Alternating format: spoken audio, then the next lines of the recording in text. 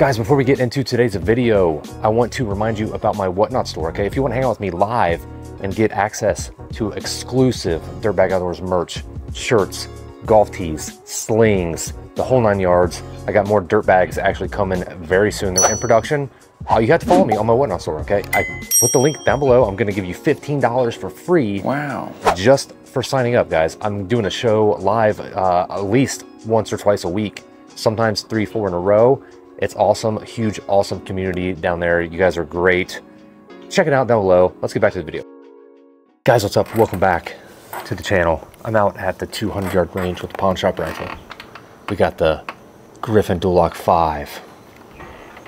Adapter installed. It's awesome. I'm absolutely loving it. And we're gonna do the 200-yard test. I got you zoomed in on the zoom cam. Hopefully you can see it. We are going to start off like we usually do with Wolf, and I've only got these 3 rounds left of the Wolf, so let's hope we're on paper, you know what I'm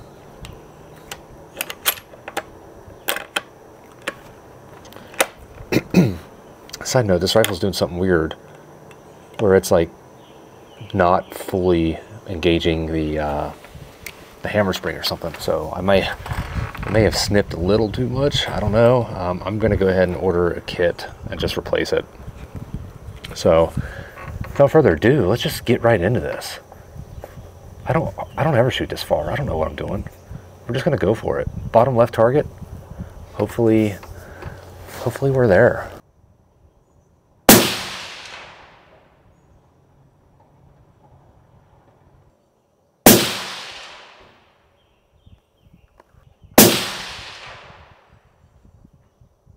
I'm gonna have to go in sport mode.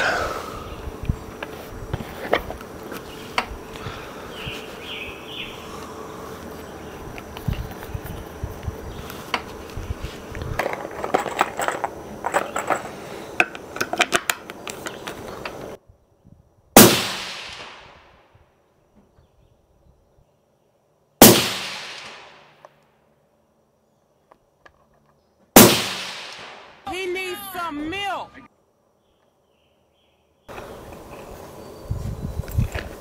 Trying the tragedy tech.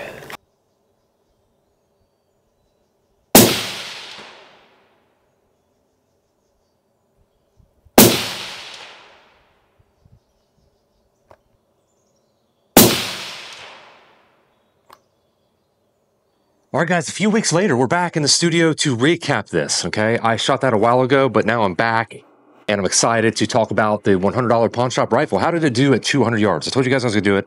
I also got some grouping at 100 yards, and let me just cut to the chase. It's a SUB MOA rifle. Not every time, okay? Not every time. A couple of them, I'm pretty sure it was my fault, but the majority, you know, it was shooting, you know, 3-inch groups or so roughly on average, but there are definitely some under MOA in here. So, quick recap of the rifle. Savage Axis, the original, non-accu trigger. It's got a Vortex 4-16 on there, as well as a Griffin Armament Dual-Lock 5 can. Of course, you don't need either of those. You don't need that scope. You don't need that can. You just need a cheap rifle you can pick up at a pawn shop and shoot SUB MOA. All right, guys, let's go ahead and get into the targets here. So the 100-yard target, all right, we shot right there in the center, as you can see. The unlimited ammo shot a 0.5-inch group at 100. Guys, that's half MOA. $100 rifle with a super regular shooter. You know what I mean? That's pretty dope. 200 yards, guys. Check this out. All right. I'm actually pretty stoked about this one. Let's see. We got a 1.9, not very good. We got a 5-inch group. That was me with a huge flyer. Here it is. Here it is right here. 200 yards. Right there.